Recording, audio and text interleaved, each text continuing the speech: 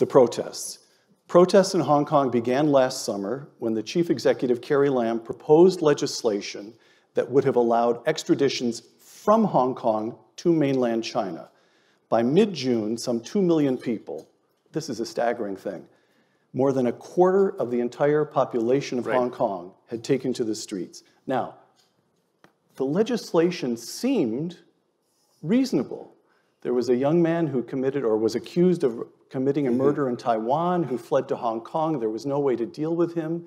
And so the chief executive of Hong Kong, Carrie Lam, said, we simply need to be able to extradite criminals to the mainland in order to prosecute justice.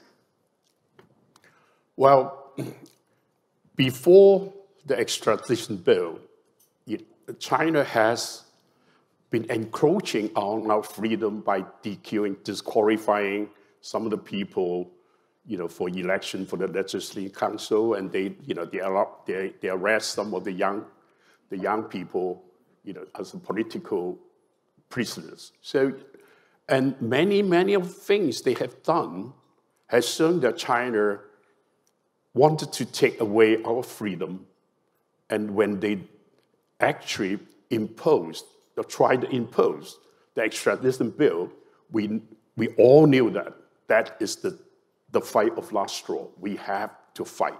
Otherwise, we will lose everything. If we lose freedom, we will lose everything. And that's why the first time, the younger generation who has been complaining of we old generation, we have been fighting for freedom for 30 years. They ask, what have you done? What have we got? You got nothing. So how about now? We try our way, and that's why they try out their way confronting the police, and we see some of the violence. But even that, the younger generation and the older generation have never been so united in fighting for our home, Hong Kong. As now.